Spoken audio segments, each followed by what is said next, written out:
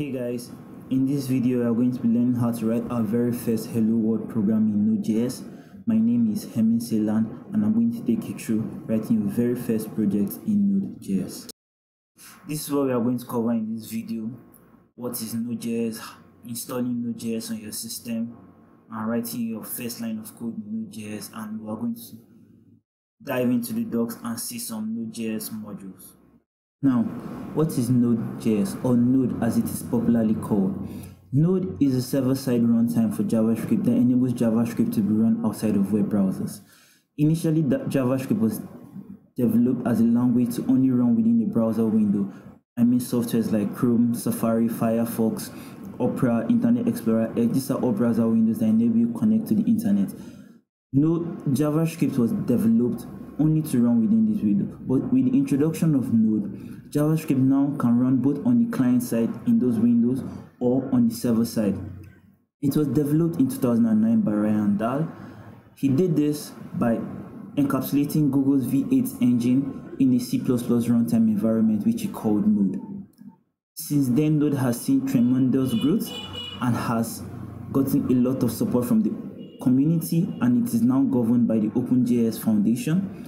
It has found application in corporate users like IBM, Facebook, Google, Netflix, Yahoo, and if that's not amazing, I don't know what is. And don't be scared that it's only for corporate use. No, Node can be used to design your very own personal website or personal blog. Now you might be asking, why do I want to learn Node? Well, there are a lot of reasons, but I think this should convince you to learn Node. Node is reliable, it's lightweight, and has a great open source community. Everyday developers are contributing to Node and trying to make it better. It is easy to learn and integrate. It has a very linear learning curve, and it has led to the development of amazing front-end frameworks that make your job easier, like React, Angular, and Vue. These frameworks can be used to create SPAs, single-page applications, or progressive web apps, and it has also led to the development of some mobile frameworks like Ionic and React Native, which make mobile app development easier.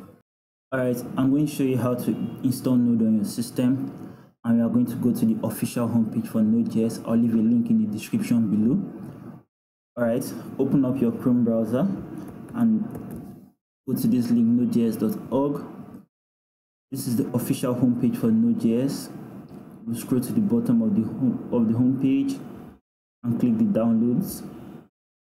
And based on your system, if it's Windows, click Windows Installer. If it's Mac or if it's Linux, I advise you to stick with the long-term support, and it is recommended for most users. I already have it downloaded on my system, so I'm just going to fire up the installer. And this is the Node.js setup wizard. Click this. Choose where you want Node.js to be installed to. I'm going to leave it as default. Leave all this selected. Next. I already have it installed, but if you don't, just click this install button, so I'm just going to cancel.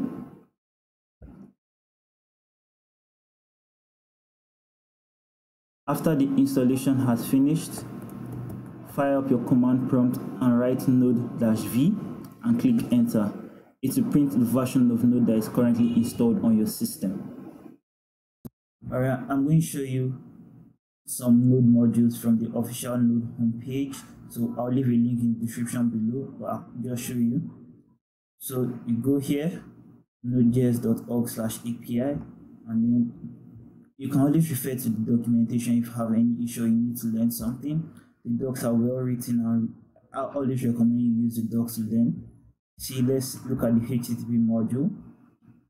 See, you can just read through it and see how everything is meant to be and stuff like that, making client requests and all. So this is just Node.js documentation. You just need to go through it. But for the sake of this video, I'm trying to keep it simple, so I'm not going to go in depth about any of them, but I'm just trying to let you know that anything you need, you can find it in the official documentation.